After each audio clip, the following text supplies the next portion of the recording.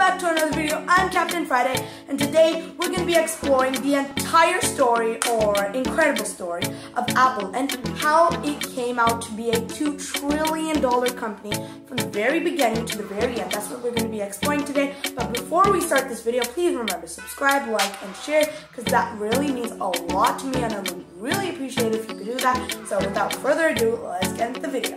I mean, there's so much to love about Apple. Boasting over $2 trillion, it's no surprise that they hold the leading position in the technology industry. They produce everything from phones, tablets, laptops, computers, watches, earphones, TV services, editing softwares. I could literally go on forever. But how did this company become so popular and wealthy? To find this out, we're going to time travel all the way back to 1955. Jobs was born on February 24th, 1955 in San Francisco, California. He was born to two University of Wisconsin graduate students, Jindali and Chibel. Soon after, they gave their unnamed son up for adoption. But little did they know that he would turn out to be the future co-founder of one of the most powerful companies in the world. When Steve Jobs was only an infant, he was adopted by Clara and Paul Jobs and received the name Steve Jobs. Growing up, he used to work on electronics with his father inside his family garage. His father taught Jobs how to work with electronics, which tremendously grew Steve's mechanical skills. Although Steve was a very innovative and intelligent thinker, he was known as a prankster in his elementary school due to boredom. His teachers even had to bribe him to make him study. After his high schooling, he attended Reed College in Portland, Oregon. In 1974, Jobs received a job as a video game designer for Atari.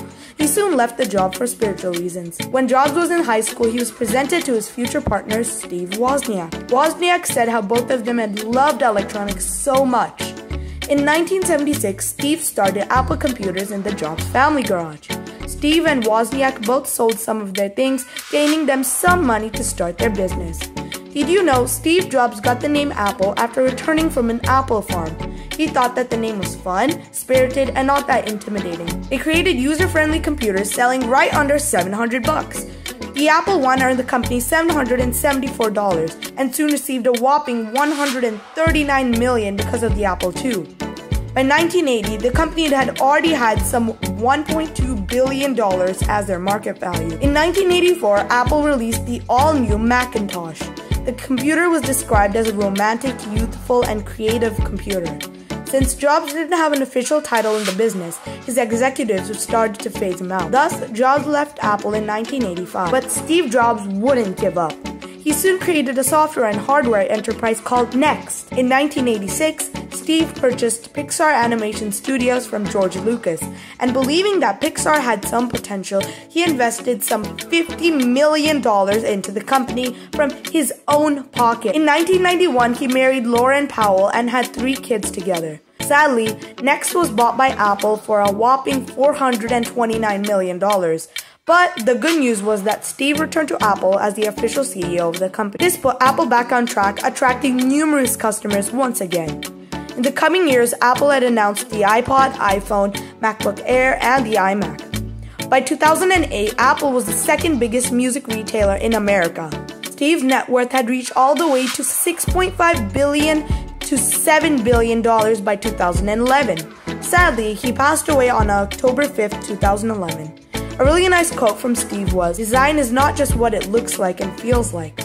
Design is how it works." Now, the company holds a whopping $2 trillion from the 1.5 billion iPhones and other products they have sold. Just recently, they had released the all-new iPhone 12 with some rumors about the iMac Silicon.